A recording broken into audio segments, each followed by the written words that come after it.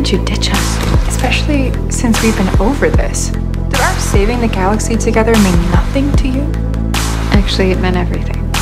It took Clarke, of all people, to really make it set in.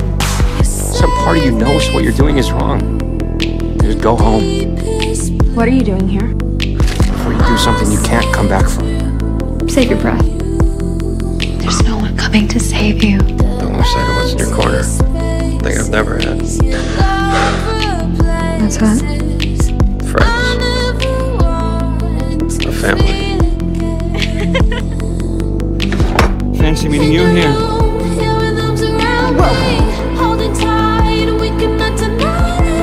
I'll admit it. You totally missed me. I'm not gonna dig us that I was the answer. Oh, so much for never. I'm really worried about what you think, Ryan. Actually, I think you are. You both know you could have compelled me to come with you, but you didn't. Why'd you do that? What? I admit it, you're enjoying yourself. Just a teensy little bit. And as much as I believe that everybody deserves a chance at redemption, I cannot bring myself to trust Clarke.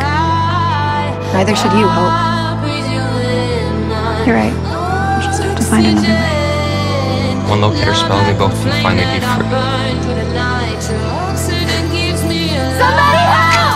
Clarke is a master manipulator and a killer. His plan hinges on Clarke being a good person. Oh? This is a whole strange man. I cannot believe Hope actually agreed to work with. We can't kill Clarke. I gave him my word that I wouldn't even hurt him. If it comes between Clarke and one of my students when we brought him up, there is no decision to make. Clarke?